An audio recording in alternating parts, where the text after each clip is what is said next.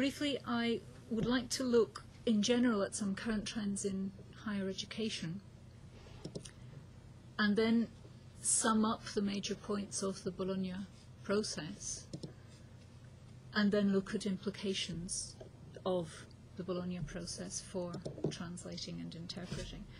I'm going to base most of what I say on current trends in higher education, not on a European Union document at all. I think we sometimes have a tendency in the European Union to think that all documents come from Brussels, all documents are European documents. But I think that there are some other interesting documents on higher education which will also affect what we're doing, and in fact which are prior to Bologna, and Bologna is not unrelated to them.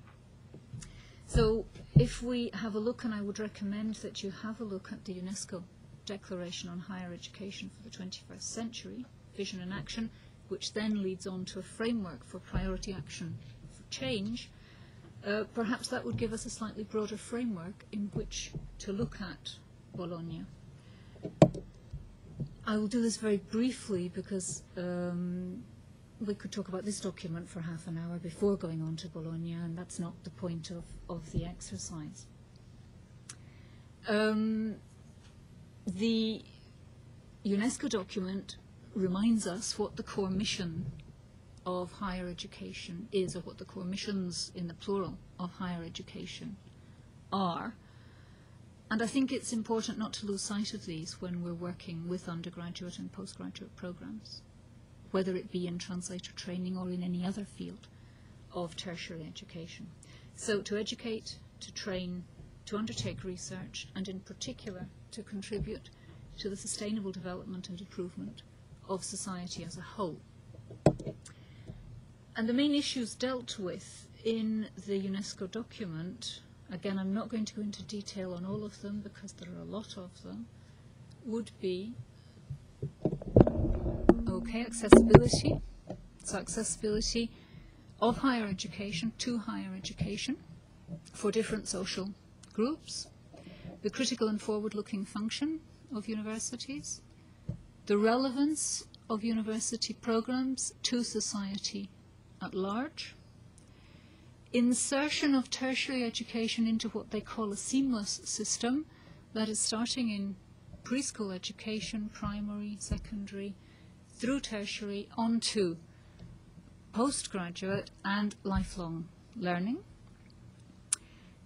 An increasing diversification of models, that is a move away from standard traditional programs where we join in first year, we go right the way through the program, we leave as a graduate and we begin to work, and we don't go back to university, but rather that universities should have multiple entry and exit points.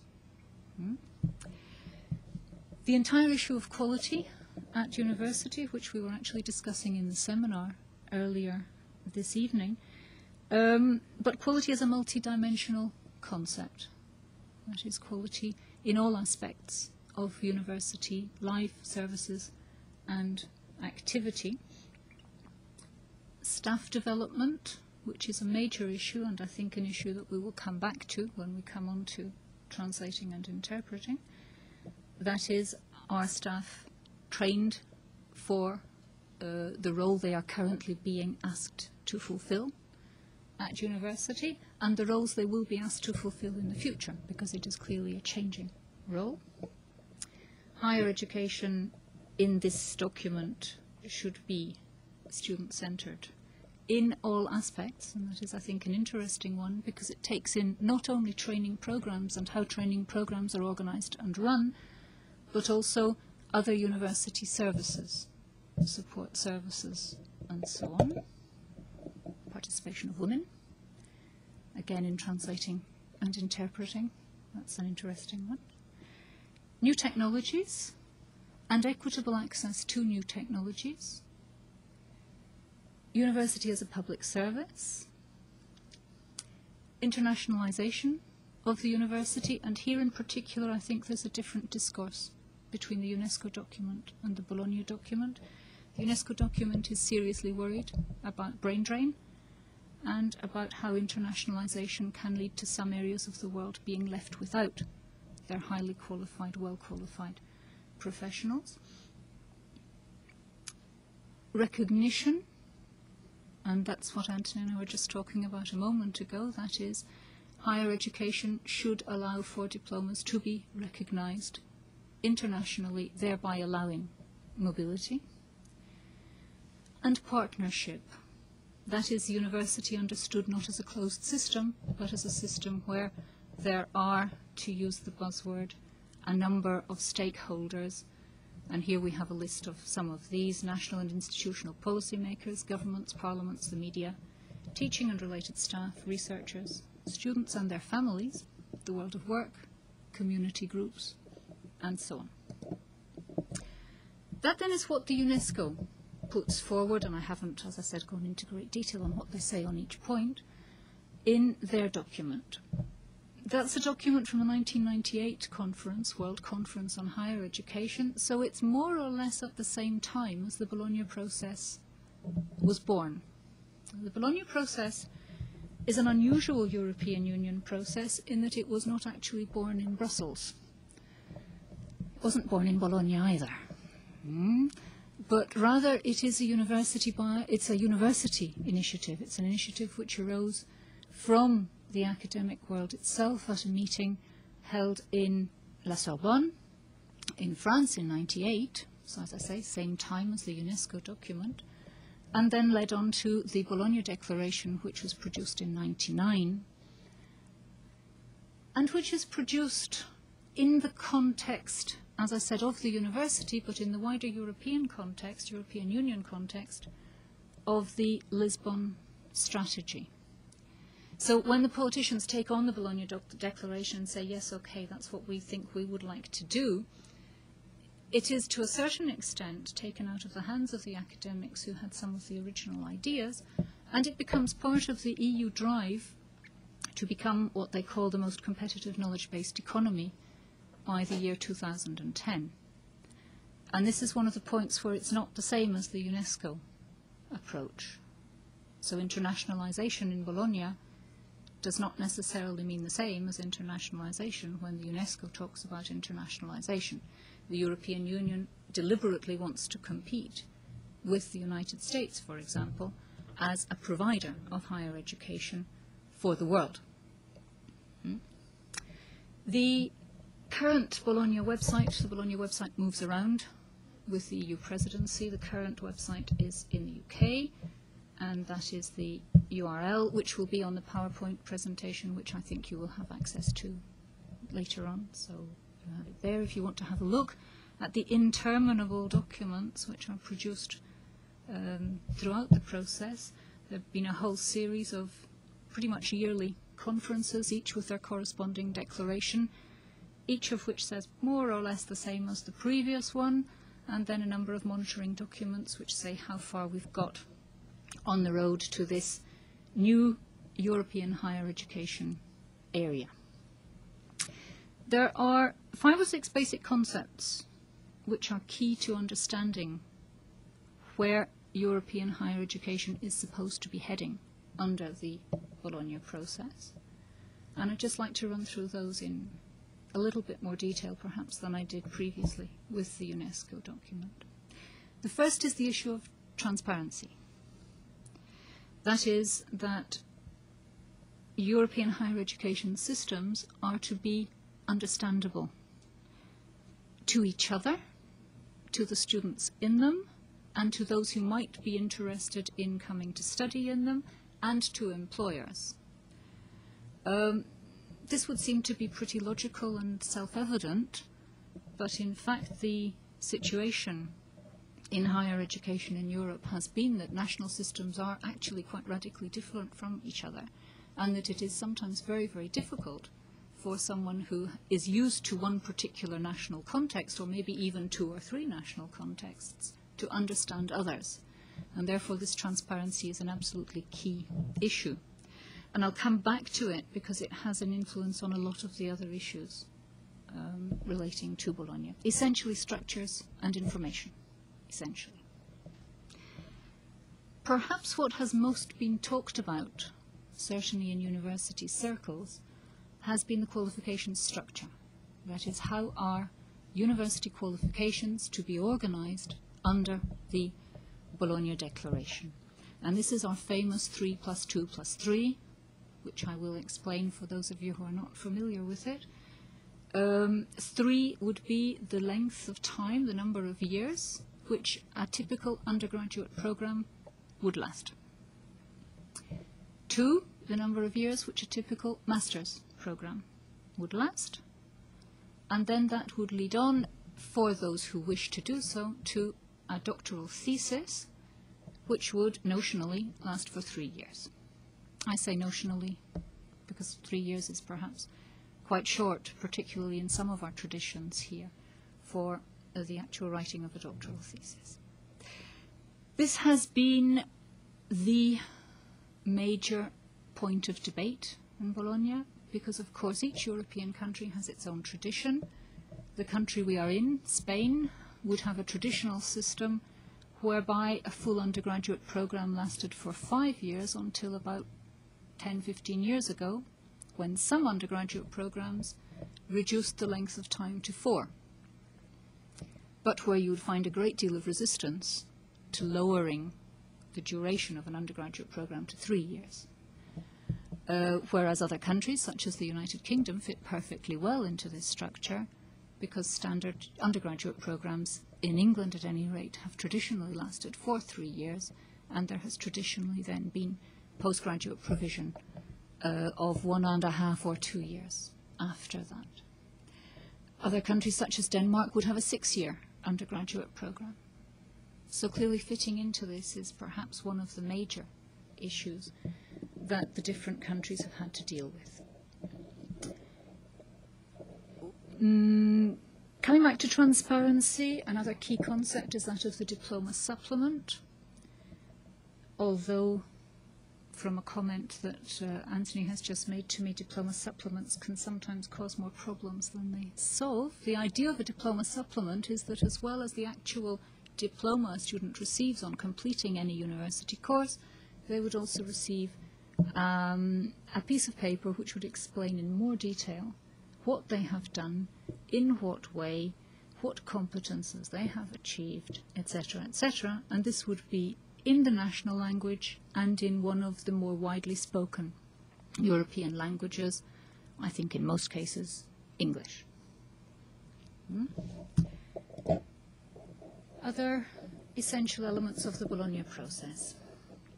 Quality in higher education, which is taken to mean 2 essential things. One would be evaluation of programs, so constant evaluation of programs in order to achieve accreditation, which in some national systems is what will allow programs to continue or not.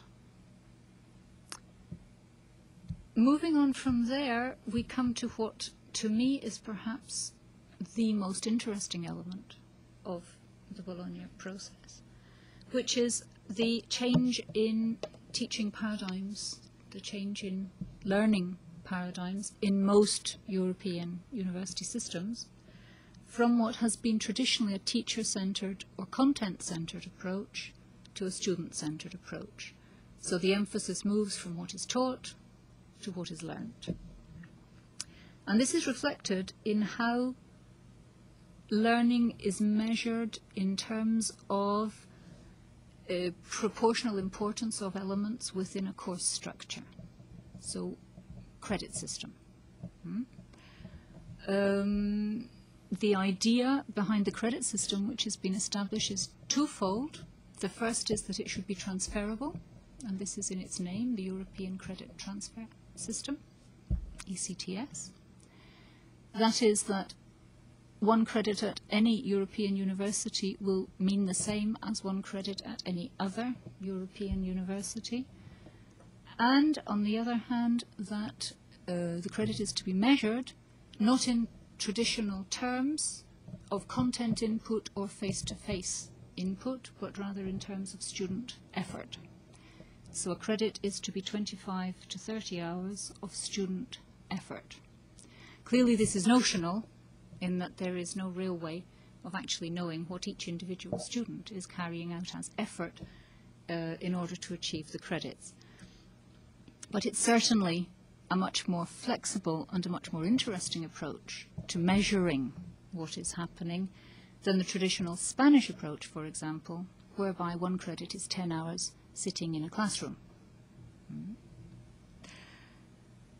Okay, other concepts, perhaps maybe one of which I will spend some more time on, lifelong learning, as in the UNESCO document. That is, when one graduates from university and joins the world of work, that is not the end of learning process and so on, but rather there will be a need, given the way society is evolving, for people constantly to return to university or to other institutions or other centres of learning to receive further training to learn more. What the European Union calls the European dimension of higher education. European dimension is one of these European buzzwords. The idea behind it from the Brussels point of view being that citizens of the European Union should become aware of belonging to some form of supranational entity that is not only national identity but of developing a European identity. And finally, mobility. Mobility is another one of the major aspects of the Bologna process. Both after graduation, that is, the idea is that people with university qualifications will be able to move throughout the European Union without much difficulty, but also during their university education. And in fact, taken to an extreme, it could mean that a student would take each year of their university education at a different institution in a different country, and that this would be fully recognized. Taken to an extreme, and perhaps an unlikely extreme. Okay, what does all of this mean for translator and interpreter training? If we can just take 2 or 3 of the points and look at them in more detail. The structures issue. So the whole issue of 3 plus 2 should allow programs to be designed in a more flexible fashion and should allow for a wider variety of types of program to meet different kinds of needs in different kinds of contexts. Bearing in mind, for example, the issue of prior knowledge on entry. That is, if I can take an example of the issue of prior knowledge, one of the major issues for translator training is what is the level of language competence of students who join translator and interpreter training programs. And in many European countries where there are full undergraduate programs in translating and interpreting, there could be serious doubt about whether or not students entering the program really have sufficient language competence to actually be trained, to actually learn, to become translators and interpreters. The 3 plus 2 flexible system should in fact allow that issue to be addressed and should allow fairly general language training to take place at the undergraduate level and then for more specialized training to be made available at postgraduate level. Similarly, in countries where students already have substantial language competence on entering undergraduate programs, it should be possible to allow for specialization to take place at master's level within translating and interpreting after an undergraduate degree. It would seem, however, on looking at what's happening in different European countries, that in actual fact that flexibility is not really being taken up, and that on the whole people are clinging to their fairly traditional national structures, and that there is considerable resistance to change. And if I can just again take an example from Spain, which is the situation I know best, in a nationwide project which was carried out 2 years ago to design the future structure of undergraduate translating and interpreting courses, undergraduate or postgraduate translating and interpreting courses in Spain, the vast majority of the existing undergraduate programs wanted to maintain their current 4-year structure in both translating and interpreting, thus again missing any opportunity to actually engage with some of the serious problems which undergraduate translating and interpreter training courses have. One of the big issues has been, why is interpreting compulsory on undergraduate programs, ostensibly training translators? How are specialized interpreters to be trained? But then when it actually comes to analyzing the situation and saying, what can we do about this, about 90% of the existing courses said, oh no, we don't want to change. We can't change now. We've been doing this for 10 years. Let's just hang on to what we've got in case things get worse. Okay, so this resistance to change is quite sad, really. And seems to happen it's not only the case in Spain, it's happening in other countries also. This is all linked in the case of translating and interpreting, with the situation of general language courses at university level. We would have to link it in with falling recruitment for traditional language and literature courses in some countries, with fairly substantial fall-off in recruitment for any kind of language study in countries such as the United Kingdom, for example, where translation is being taken on, and this is what happened in Spain 10, 15 years ago as well, as an attractive alternative, and thus is recruiting students who don't really want to be translators and interpreters, but just want some sort of attractive linguistic training. These are issues which, as I said, it would seem Spanish courses at any rate are not prepared actually to engage with. Issues of transparency and quality. I don't want to go into too much detail here, but there are lots and lots of different issues here relating to whether we have undergraduate or postgraduate courses, what's the entry level, and so on, and in particular relating to evaluation and accreditation. Evaluation according to what standards, according to whose standards, accreditation by whom, by national bodies which are higher education bodies but know very little about translating and interpreting, or by translating and interpreting bodies which know very little about national educational contexts. And here there can in fact be quite a lot of conflict of interests. As I said, I'll not go into much detail on that one, but I think it's something which as a field we should be aware of. And then to come on perhaps to the area that I personally would be most interested in, or which I find at least most positive, forward-looking and optimistic in the entire Bologna process, which is that of teaching and learning. Compared to most other disciplines in most European countries, we do seem to have something of a head start in that translation as a field, translation studies as a discipline, has had a very long-standing interest in training issues, and has in fact got fairly interesting research already carried out on outcomes-based learning, and has a fairly, again, long-standing tradition of links with the profession. Now, I am aware that within translation studies, some of us feel that maybe we should have more links with the profession, that maybe things have not gone far enough. But if we compare our field with other academic disciplines, I think you will find that we are actually relatively well placed for the changes which are to come about. And I'm thinking in particular here of interdisciplinary courses which I have participated in, where colleagues, for example, from the biology faculty or the biology program would be saying, well, frankly, I have no idea what the objectives of a biology degree are, and I have no idea what my graduates do when they leave here, and why would I want to know that anyway? So if we compare ourselves with that, then I think in translating and interpreting we are streets ahead.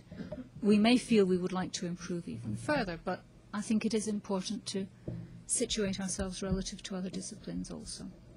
It is also true that there is at least a move towards inductive approaches, student-centered approaches to learning, with two ends of the scale, if you like, from the task-based, very, very, very detailed approaches, personified perhaps by Maria González Davis or by Amparo Hurtado and her team in Spain, to the project-based, very, very real-life simulation approaches of Guadec, Kirali, Janvienne, and so on.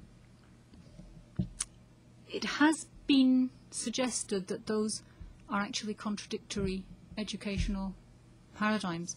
I don't think they are.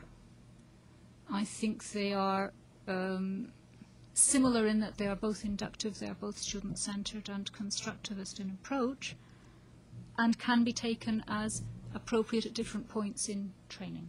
That is, task-based approaches are probably much more appropriate in the early stages of training, whereas real-life project-based approaches are probably more appropriate later on.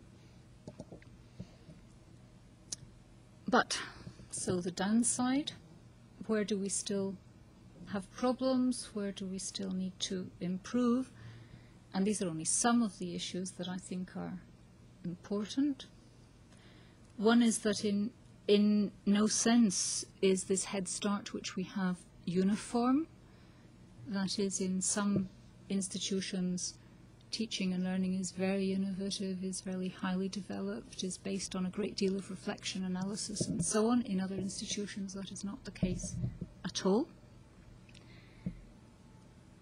In the issue of resources, this kind of student-based learning requires substantial resources, which not all of our institutions will have, either in terms of staff to deal with the small groups which are necessary, or in terms of, and this was linked to what Belinda will be dealing with, technology.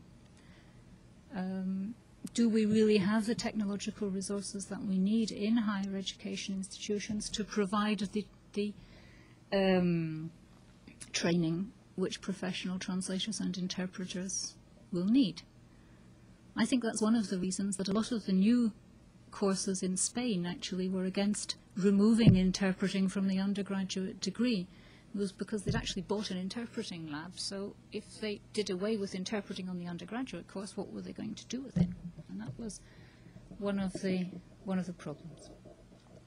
Still on resources, but on, sorry, let me go back. Human resources, which is a horrible term, but teaching staff. Staff development, we saw, is an issue which is dealt with in the UNESCO document. It is not dealt with very clearly in any of the Bologna documents, but is clearly an issue in that teaching staff have not been prepared to work in this new paradigm in any way. And I think one of the very worrying things about the Bologna process is that many members of the teaching staff see it as an imposition from above, from Brussels. You can't get much higher than that, really, I suppose.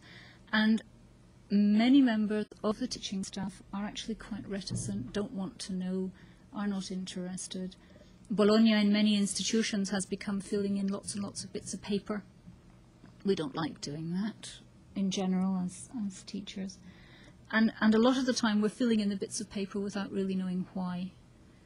And this is something which simply won't work in educational reform. If reform is coming in from above without counting on the actual teaching staff and students involved, it won't work. We really need to take a bottom-up approach to this. Staff development is something which in translating and interpreting we have actually worked on a little bit. Perhaps again, a lot of us think less than we should have, but there are courses and initiatives in place to help to train the trainers. So again, perhaps we have something of a head start, although I think still a long way to go. Along with the resourcing problem, other institutional constraints such as admissions policies and so on, And while some national contexts have difficulty finding enough students to fill a course, other national contexts have so many students that want to do the course that we are absolutely flooded with students. If I can just give an example from my own institution, we are a translating and interpreting faculty with 1,500 students. If we are one of the largest, okay, but if we multiply that by 20, just how many translators and interpreters do we really need to train in Spain a year? Are we not doing something here which is radically inadequate, inappropriate, and so on? I think that that is another problem. It's also a problem from a purely teaching and learning point of view, in that an institution of that size cannot work with groups of 5, 10, 20 students, but has to work with groups of 50 students. As we've seen in the seminar these past 3 days, is actually also the case in other European countries and outside Europe. So, again, an institutional constraint which needs to be addressed. And finally, and here this is what we've spent today's seminar talking about, assessment procedures. While quite a lot of work has been done on teaching and learning, quite a lot of general work has been done on teaching and learning, there has been very little work on aligning assessment procedures and assessment practices with teaching and learning practices and design. Translation quality is a complex issue in general.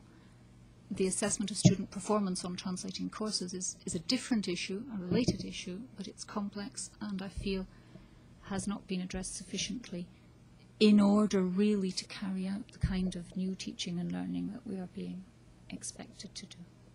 So those are some of the issues relating to teaching and learning. I'd like to look now briefly at some of the issues relating to internationalization and mobility. I don't know how I'm going for time. Am I okay? The very nature of our discipline obviously makes us an international, multinational, intercultural, multicultural discipline, and therefore there is a fairly long-standing tradition of international partnership in translating and interpreting, with fairly high levels of participation in mobility programs, and some very well consolidated international networks. I'm thinking here of just a few examples. EHEA as the longest standing, the European Language Council, which has a section devoted to translation, and a lot of other smaller networks which are very often ex-inter-university cooperation projects from the Socrates Erasmus programme. So internationalization and mobility are not new ideas in translating and interpreting as they are in other fields. But they have some difficulties, some problems which I feel have not really been addressed fully, and if mobility and internationalization is to increase in the European higher education area, they would need to be addressed. The first is that mobility is very often an incidental add-on to national structures. It is very, very rarely written into the design of a programme. And for mobility to work, it really needs to be an intentional and integral part of a programme. Programme structure, as I say here, are built on long-standing givens, for example, language combinations. Most translator training courses at undergraduate level, this is not the case of research programs at postgraduate level, are based on very, very fixed language combinations. Mobility undoes all of those language combinations. We end up with multilingual classrooms working in all sorts of different directions, which calls into question all sorts of givens in translation studies about directionality and so on and so forth. And yet we're still pretending that we're working in one particular language combination. I would suggest that should also be addressed, and maybe by changing the way in which we structure training programs. Do we have to structure by language combination? Are there not other ways of doing it? Staff mobility is still a problem in that teaching staff move a lot less than students. And for true internationalization to take place, staff mobility is an important element. It's obviously harder normally for teaching staff to move, particularly for longer periods of time. Hence the importance of working with what the European Union, which is very good at inventing these little terms, calls virtual mobility. That is not just distance learning, but also other forms of mobility whereby the student who doesn't move does actually see a visiting professor who comes in and so on. So using more imaginative forms of internationalizing the program. Okay.